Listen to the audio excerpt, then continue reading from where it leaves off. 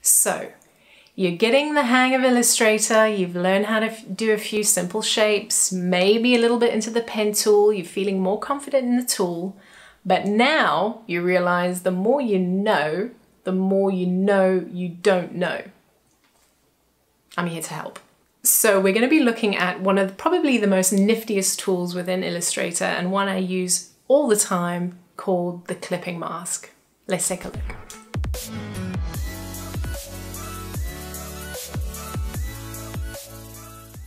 Hey everyone, my name is Martine and I'm a designer and illustrator and make these YouTube videos from time to time, which I hope you find useful.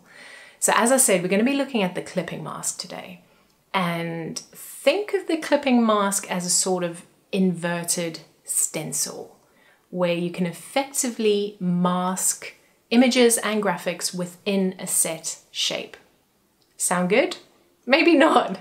Maybe I've just confused you more. So let's have a look at a few of these methods in practice and you'll start seeing the potential for the tool.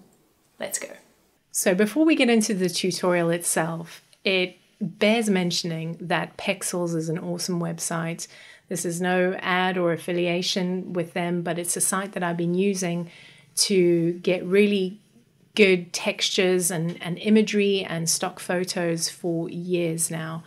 And just make sure that whenever you download an image from the site that you check that if it needs attribution or the kind of license that surrounds it, even though it's free to download, make sure you are following the rules as well. But it's a great resource and all the images that I'm using in this tutorial have come from Pexels. That's my kitty cat's paw, by the way.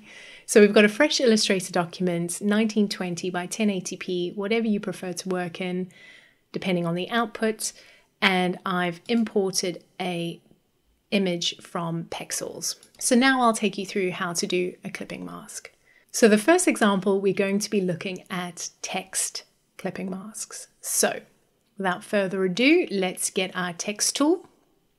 And I'm just going to create some text over here. We'll just make it bigger so you can see it. And there we go. Now, the important thing to note is when you're working, so the text is ultimately going to be our mask.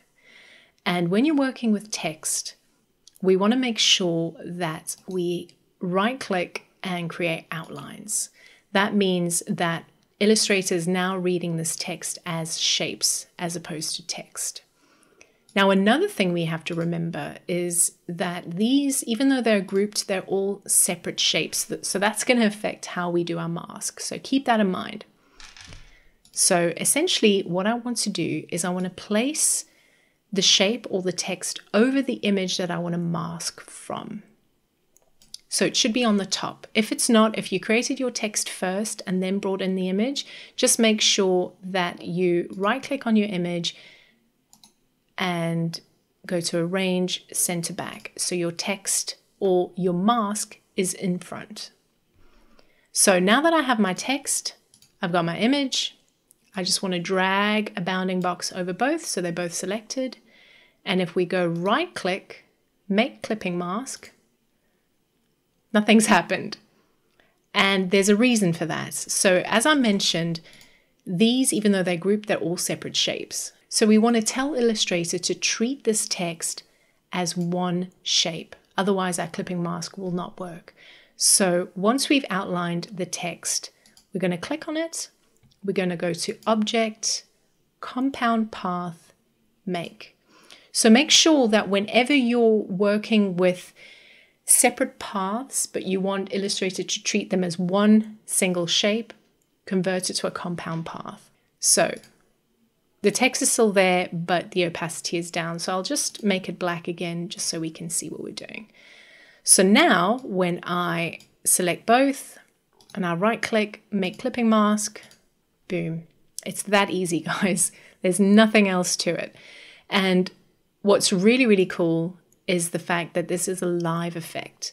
So this is not the final. If I don't like the imagery and the way it's showing, and I go to my direct selection tool, I can directly click the image behind the mask and I can drag it so it shows the best possible shapes within my mask. Another way to do it is if I use my normal selection tool and double click again, I can now see my image within the mask, and I can move it around like this and then click back up here to revert to my normal view. That is it. That is clipping masks. So now that I've shown you how to work with just simple text and an image, let's take you through actually working with an existing illustration you've already created and masking that. Let's go. So you guys may recognize this as one of my illustrations, and I've already prepared the text on top and I have my illustration. One thing I do want to do is just change the color of my layer.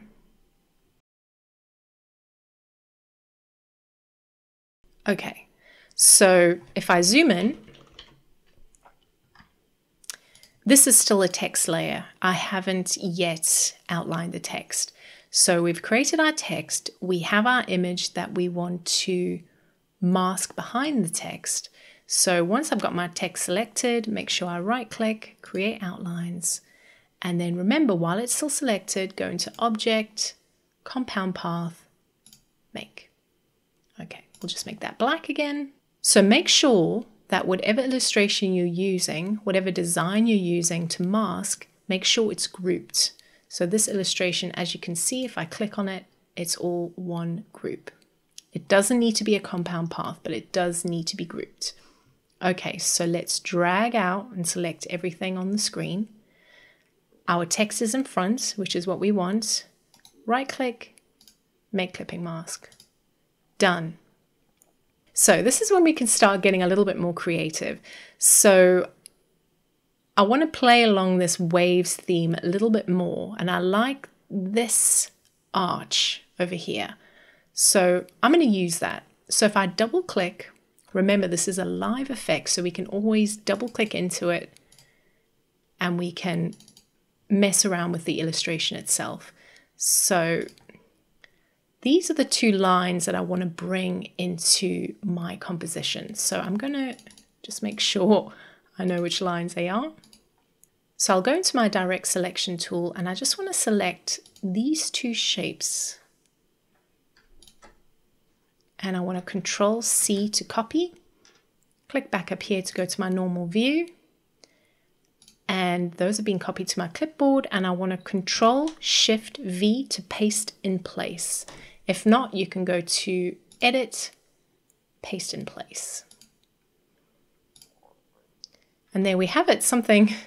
So we're working within a clipping mask, but we're giving it a little bit of something extra as well that plays on this theme of waves. And I think that looks pretty cool. There's a bit of cleaning up to do. So already I'm hoping you can start to see the potential of what you can do with clipping masks. So those were just two examples of how to use the clipping mask with text. But obviously text, when it's outlined, is just a shape. So when you bring shapes into the equation, like so, using the exact same methods, you can turn this into this. And there you have it, a nice, simple method. Go out there and see what you can create with it. I hope you've enjoyed this, guys. If you have, I'd really appreciate it if you could like the video, share it, let me know what you think. And I will see you next time where we have a look at the blend tool. All right, you guys take care.